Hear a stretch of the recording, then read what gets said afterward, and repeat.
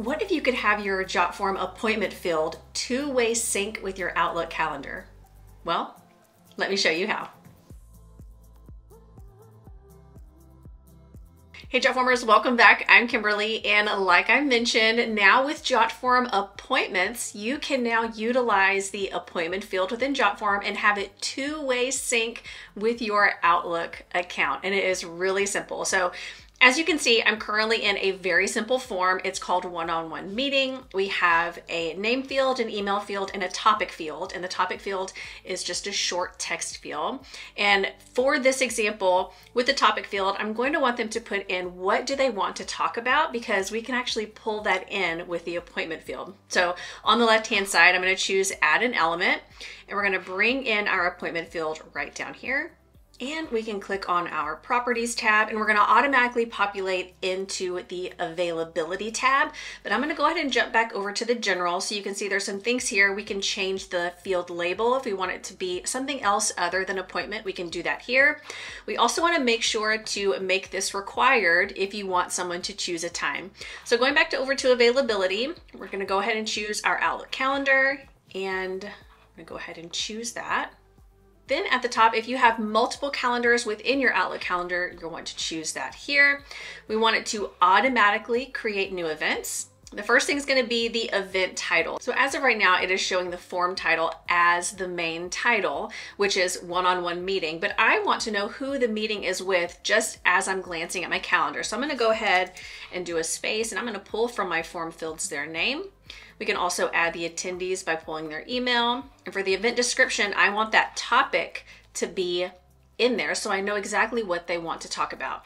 Also, we can choose a meeting location. If we want Skype, we can choose that, or maybe we can pull in from certain fields, or if we want it to be a certain place every single time, we can add that in as custom. We can go ahead and save. Next up, we have appointment slot duration. We have some pre-populated ones here, but if you have a very specific time, if you want it to be just 10 minutes or 5 minutes or 90 minutes, all you have to do is just click here and you can add in that time. I'm personally good with 60 minutes, so we'll leave that there. We also have intervals. So when do you want people to be able to book with you?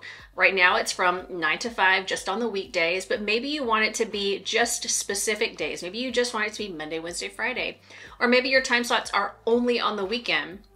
You can add that in, and you can even add in additional ones. Maybe your time slots on the weekends is just from 12 to 3. You can do that here. We also have the lunchtime turned on. So if we want, we can make this noon to 1 is our lunchtime. Next up is limits. So the first thing is going to be a start and end date. If you're only wanted to take appointments during a certain time frame, you can do that here. So maybe I only want to take time from the 4th through the 10th. So that way it's only going to populate. You can see it updating over here. It's only populating just that 1 week. We also have rolling days. Maybe we only want to offer appointments for the next 14 days or the next 30 days. You can do that here. We also have vacations and holidays. If you're going to be out of office, or maybe you don't want to offer time on a specific holiday, all you have to do is just add that in there, and you can add new dates, as many as you'd like.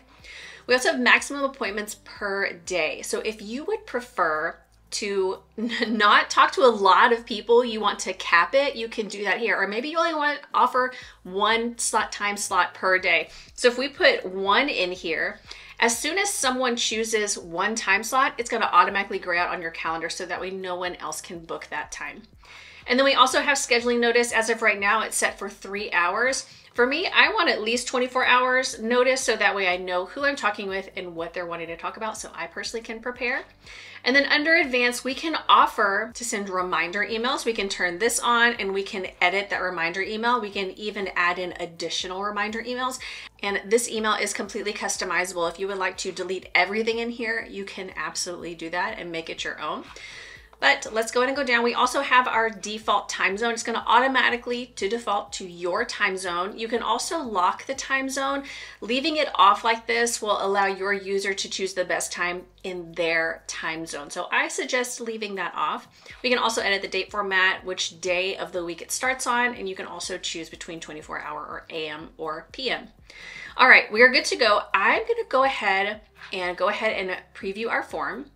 And let's take a look at my Outlook calendar first. So here is the week that we are working with. We can see that I have appointments at 9, at noon, and at 1:30. I also have an appointment on the 7th at 10 and the 9th at 2.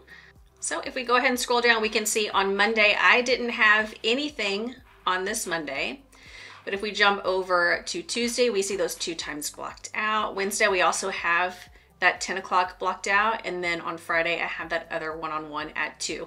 So it's looking at my Outlook calendar to see what is available and then graying it out so that way no one else can take that time slot.